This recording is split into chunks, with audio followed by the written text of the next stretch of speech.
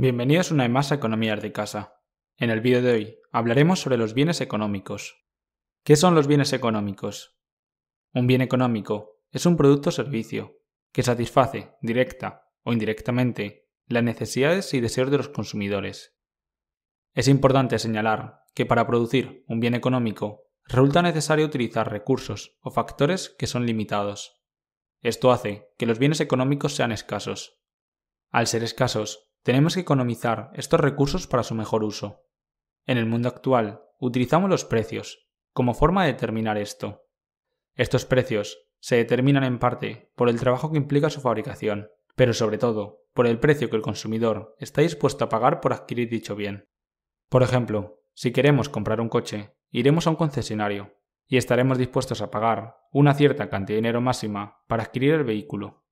Esto contrasta con los llamados bienes libres, los cuales tienen una oferta ilimitada, lo que provoca que estén disponibles de forma gratuita, es decir, no se ven afectados por la escasez.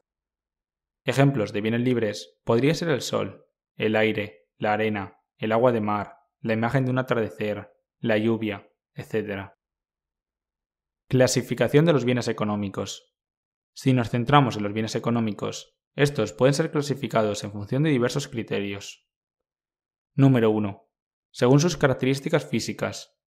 En este caso nos encontramos con dos tipos de bienes, los bienes materiales y los bienes inmateriales.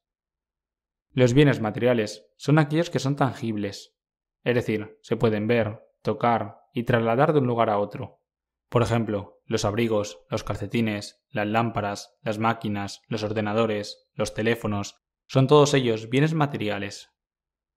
En cambio, los bienes inmateriales son intangibles, es decir, no tienen forma ni peso, y por tanto no pueden verse, tocarse, ni trasladarse de un lugar a otro. Los servicios de todo tipo son bienes inmateriales, como los de los veterinarios, los ingenieros, actores, médicos, dentistas, abogados, profesores, etc.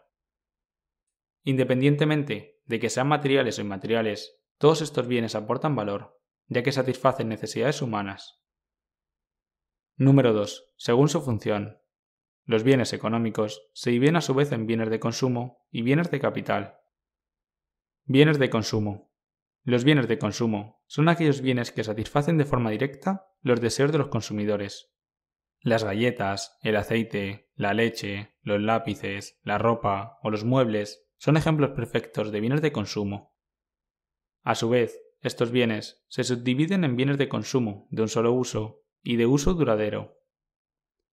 Bienes de consumo de un solo uso. Son bienes que se agotan en un solo acto de consumo. Tales son los alimentos, los cigarrillos, la gasolina, etc.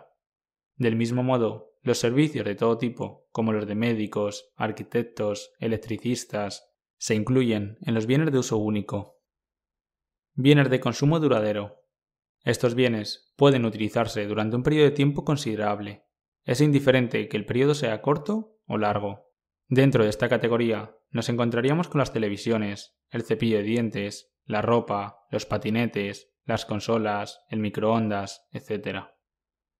Bienes de capital. Son aquellos que intervienen en la producción de otros bienes y servicios. Nos referimos, por ejemplo, a las máquinas utilizadas en una fábrica de zapatos o a la harina utilizada en la fabricación de pan. Estos bienes de capital también se clasifican en bienes de un solo uso y bienes de uso duradero. Bienes de capital de un solo uso. Se utilizan en un solo acto de producción. Bienes de capital de un solo uso serían el carbón utilizado en las fábricas, el algodón en bruto, el papel utilizado para imprimir libros, etc.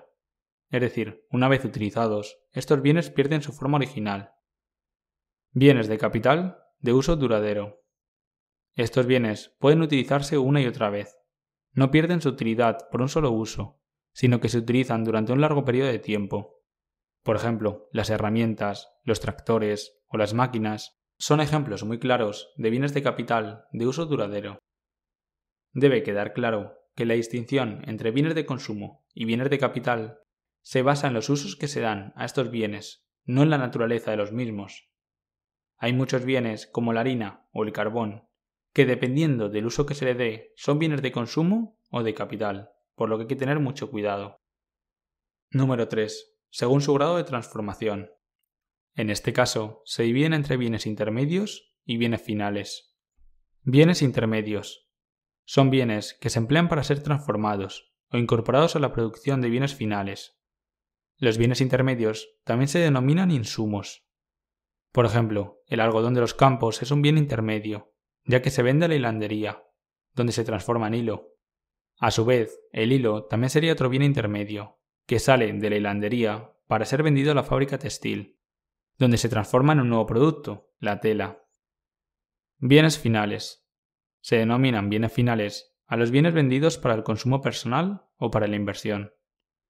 Por ejemplo, el agua embotellada, que es vendida en los supermercados a los hogares, es un bien final, porque se utiliza para el consumo personal.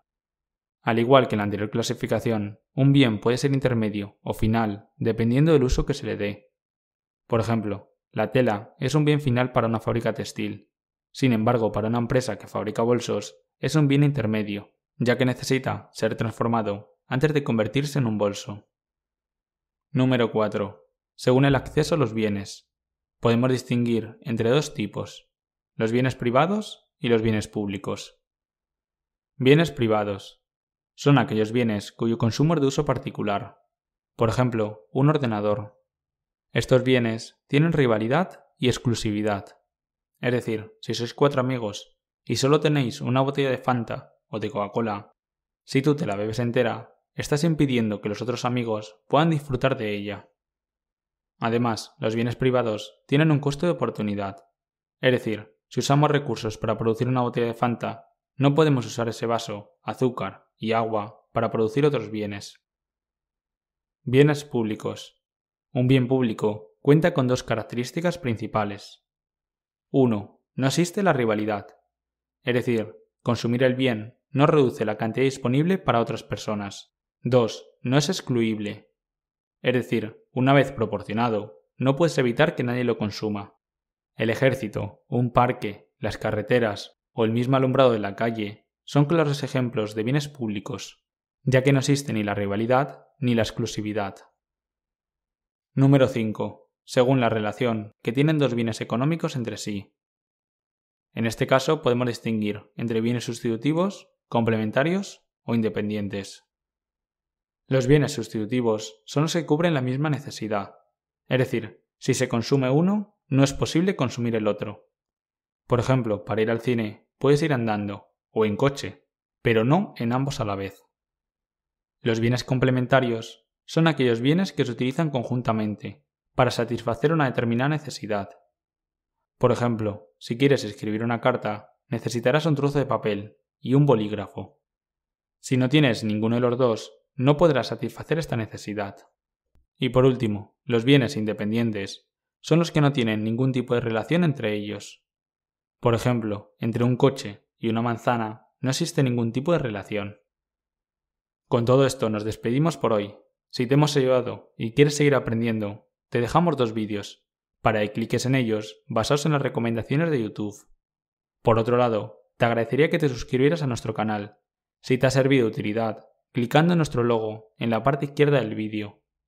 Como siempre, cualquier duda o sugerencia, por favor, déjalas en los comentarios para que podamos responderte. Nos vemos en el próximo vídeo.